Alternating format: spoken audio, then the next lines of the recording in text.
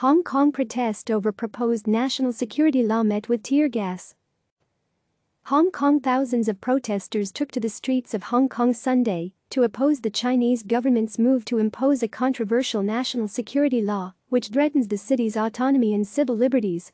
Police fired tear gas at the crowds less than an hour after the start of the march, which did not receive official authorization and went against coronavirus social distancing restrictions, which ban groups of more than 8 people meeting.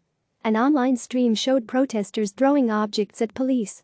Protesters had begun gathering around midday in Causeway Bay, a busy shopping district, despite a heavy police presence across Hong Kong Island. Attempts to claim the march was a permitted health talk were unsuccessful, and police quickly declared the protest illegal and ordered people to disperse. Several thousand people marched nevertheless, chanting slogans which became a familiar refrain in the city during the over 6 months of anti-government unrest, including "Liberate Hong Kong, Revolution of Our Times." Others chanted "Hong Kong Independence, the only way out," and others flew blue, pro-independence flags.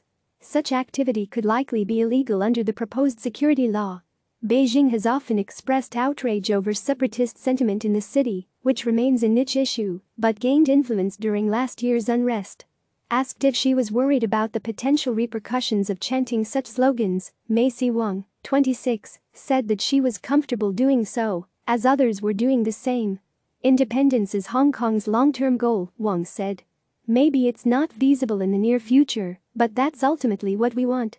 Anti-sedition law. China announced Thursday that it plans to introduce a new national security law in Hong Kong, bypassing the city's legislature, which is expected to ban sedition, secession, and subversion against Beijing. It will also enable mainland Chinese national security agencies to operate in the city for the first time. The announcement sparked immediate outcry from opposition lawmakers in Hong Kong, human rights groups, and multiple international governments. It also sent chills through the city's financial markets, with Hong Kong's benchmark Hang Seng Index plummeting more than 5% on Friday, its worst one-day percentage drop since July 2015.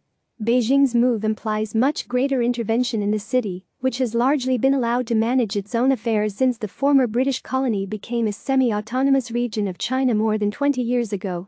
"It is the end of one country, two systems," said Dennis Kwok, a pro-democracy lawmaker, referring to the principle by which Hong Kong has retained limited democracy and civil liberties since coming under Chinese control. "They are completely destroying Hong Kong." The move is likely to fuel further anger and protests in the city, which was rocked by over 6 months of increasingly violent anti-government unrest last year. Those protests began over proposed law that would allow for extradition to mainland China, but expanded to include calls for an independent inquiry into police brutality and greater democracy. The legislation, expected to be passed by China's National People's Congress (NPC) later this month, is set to be introduced in Hong Kong through a rarely used constitutional method that will bypass Hong Kong's legislature. The law will have drastic effects on large swathes of Hong Kong society, from the city's political sphere to media, education, and international business.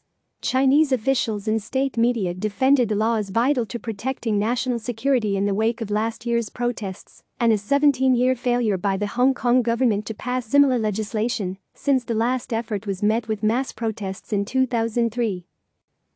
National security is the bedrock underpinning a country's stability.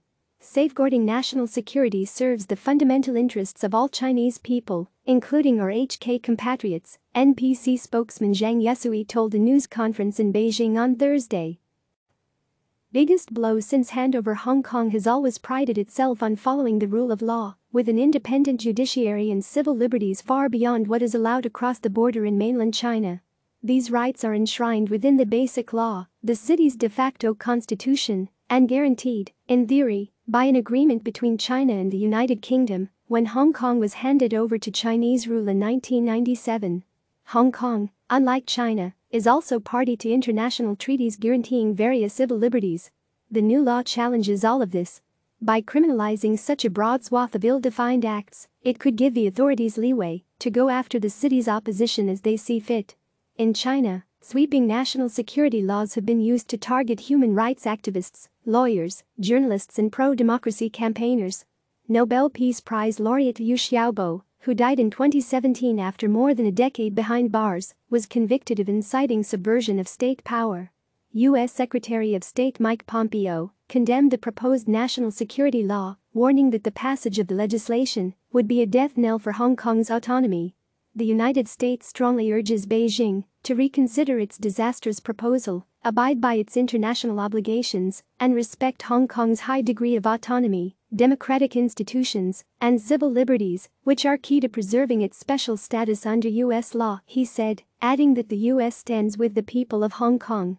CNN Sarah Fidel, Charmaine Lee and Alexander Lin contributed reporting.